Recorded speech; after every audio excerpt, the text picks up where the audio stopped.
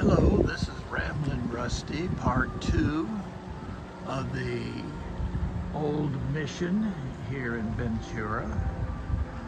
The natives of the area were called the Chumash. And here it talks about some of the daily life of the natives that were around here.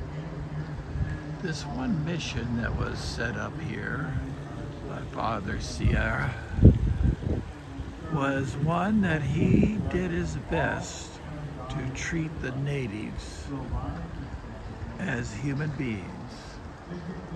This one tells a little bit about the different things that they produced. They had cattle and sheep, of course.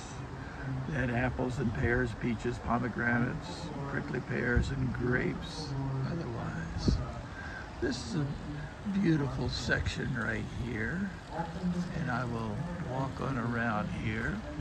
Come around the corner, they will has an olive press, and where they would press out olives, and they had a number of statues around here.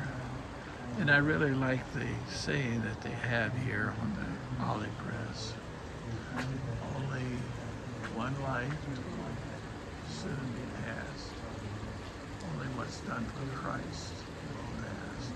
So true. And so I guess this olive press would be turned around and would grind olives, and I'm not sure where the oil comes out. Let's see if I look on the other side here. Now, I was not able to go into the church part of it yet because they're having a funeral. They're just finishing that up. You hear the bells tolling and songs. Let me go on around just a little more and show some of the other statues and the different candles and flowers. I mean, this is a beautiful, peaceful area right here. And went on around, and of course it deteriorated over time after the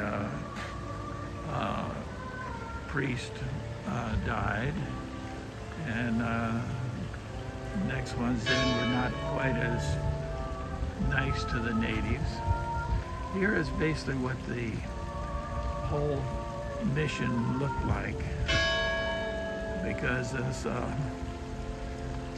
you can read here in 1912 and 13, anthropologists interviewed a native Chumash speaker born here. He drew up basically what it looked like then. But this is just a very peaceful place to come, and maybe when they get through the funeral, I will be able to go inside. So this is part 2 of the San Buenaventura mission.